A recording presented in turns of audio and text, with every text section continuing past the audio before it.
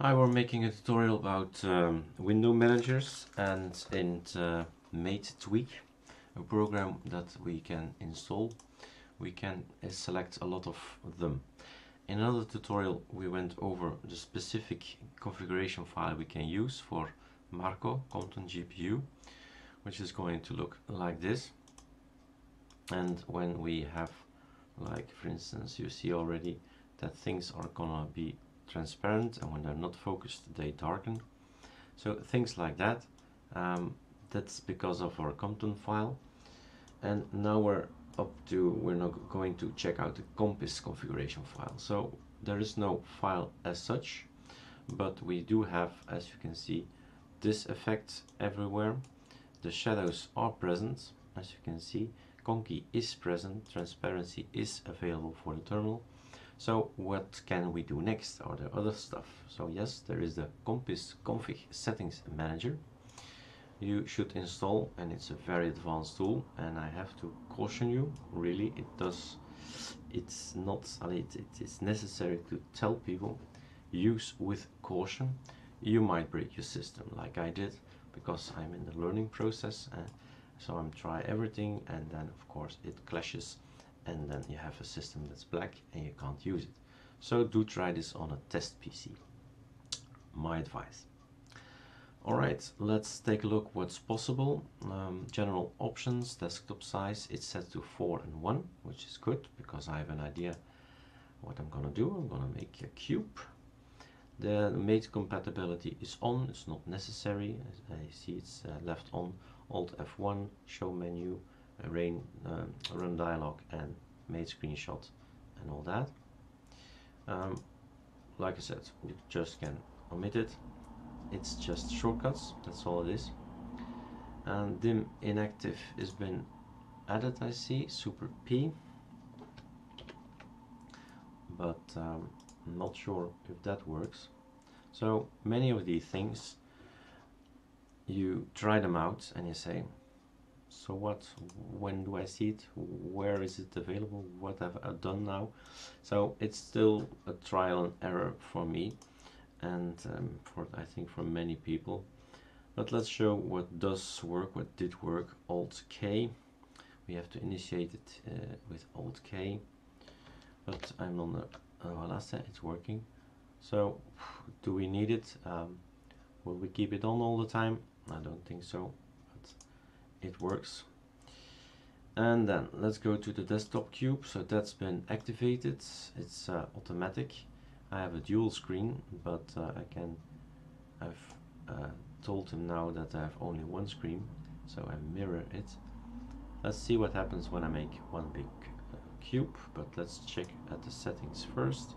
Rotate cube, I would do that too, because we want to be able to control alt left and right to rotate it.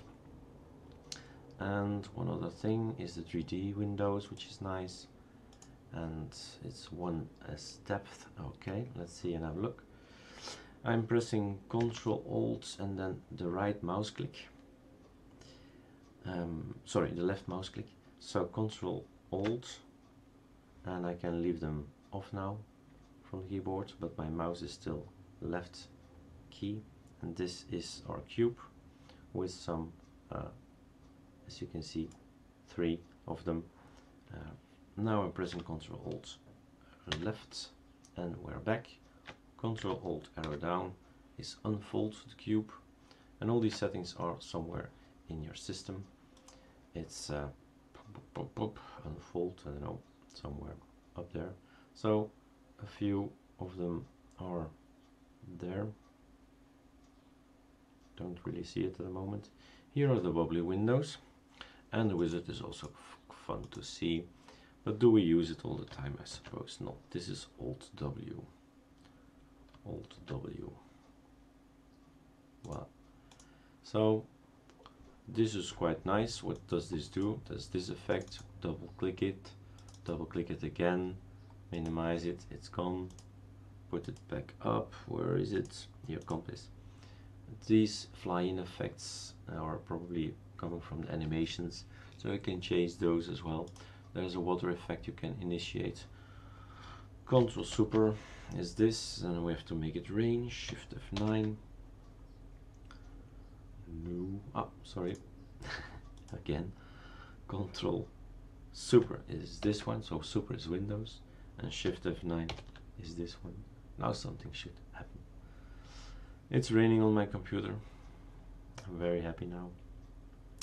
So voila, that's that. And so these things here, you can do kind of silly things. Shift Super button 1, so Shift Super button 1. So these things, it's even nicer when you put the particle size to random color fire. That's even nicer.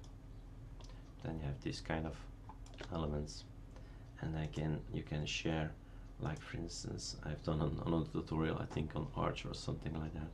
I said, look guys, I'm gonna write my name on the screen. Is that great or what? I don't know. Look. And a bit artistic. So these things can be done. Will it improve your workflow? I don't think so, but it's there, it's compiz, you can use it, and this is of course quite nice. You see it often when this cube, it's admirable that it's so fast on an older computer. So that's just great, let's say. Okay, this is compiz. Be careful, be careful. There's a tip I can give you, this one, very good tip. Something goes wrong, hard reboot and reset compiz immediately without delay. Have fun using compiz.